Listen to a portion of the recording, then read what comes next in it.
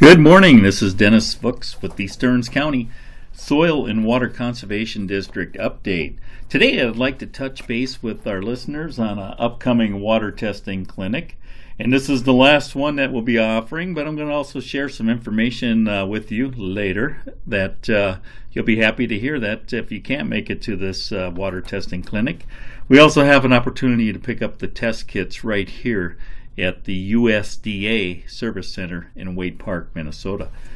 So, for $10 on Tuesday, July 31st, from 4 to 7 p.m. at the Melrose City Center, you can pick up a sample kit to test your water for coliform bacteria, nitrate, and arsenic.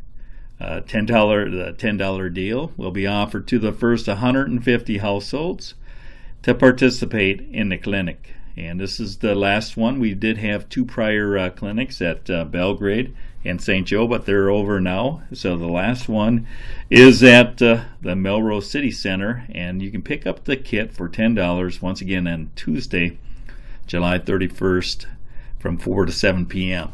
And we're going to be testing for arsenic, and you're probably wondering, what's wrong if I have a little arsenic? Well, arsenic does occur naturally in rocks and soil across Minnesota, and it can dissolve into groundwater. Drinking water that contains arsenic can increase your risk of cancer and other serious health effects. Unfortunately, there's no way to know the arsenic level in your water before a well is drilled. Arsenic levels can vary between wells, even within a small area.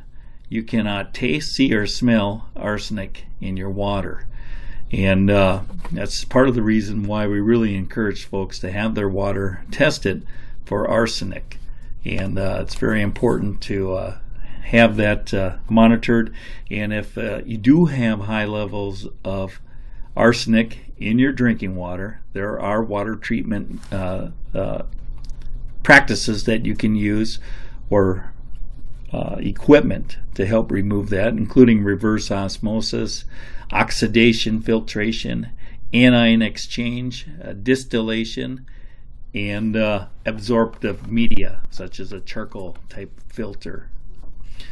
Also, you're going to be testing not only for arsenic, but they're going to be testing for nitrate. Nitrate is a compound that occurs naturally and has many human-made sources. Nitrate is in some lakes, rivers, and groundwater.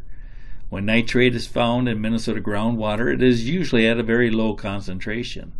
However, some groundwater has high nitrate concentrations that present a health risk, especially for babies.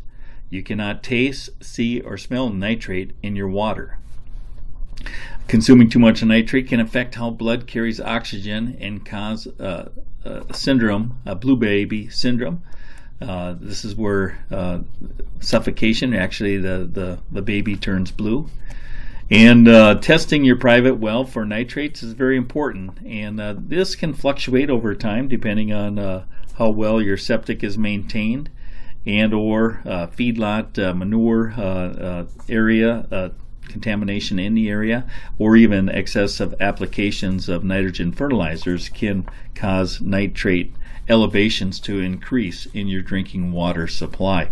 So that'll be another test that'll be conducted as part of the $10. And the last one I wanted to mention is the bacteria and waterborne infectious diseases are caused by a number of different bacteria. And this bacteria test will help with some of the most common bacteria that can cause problems, and they will test for that also. So that'll be on Tuesday, July 31st, from 4 to 7 p.m. And have that tested. Pick up your well test kit there. And if you just for some reason cannot make it to Melrose City Center on Tuesday, we do offer the kits here at our office for $10, and we will make those available until they are gone.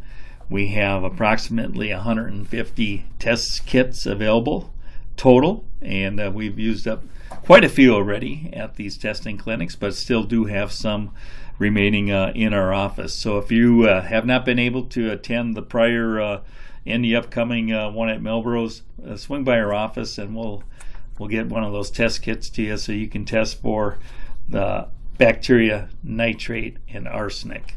All right, and I just want to let you know that our 2018 Outstanding Conservationist is the Boat Family Farms out in the western part of the county, and we're very excited to have them as our Outstanding Conservationist.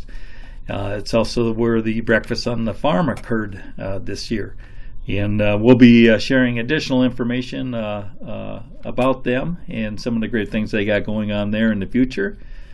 And then also I want to remind everybody this weekend is the Stearns County Fair. Maybe you've been out there already. It's already started Thursday, Friday, and today being Saturday. Maybe I'll see you around the neighborhood and out and about. We do have our display there, and check it out. And if you need to get a hold of us at our office, grab some of the brochures there. Our contact information is available, or if you'd like to call our office directly, telephone numbers 320-251-7800, extension 3. Also, the Stearns County Baseball region playoff start, that'll be held at Farming, Minnesota. Get out there and cheer your favorite team on. And like me, it's the Lake Henry Lakers. I actually got to watch them last week against Farming. What a great game that was. Lake Henry barely pulled it out in extra innings, and that Farming team are a bunch of scrappers, and they played tough.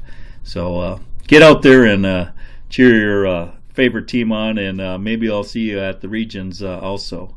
This has been Dennis Fuchs with the Stearns County Soil and Water Conservation District Update.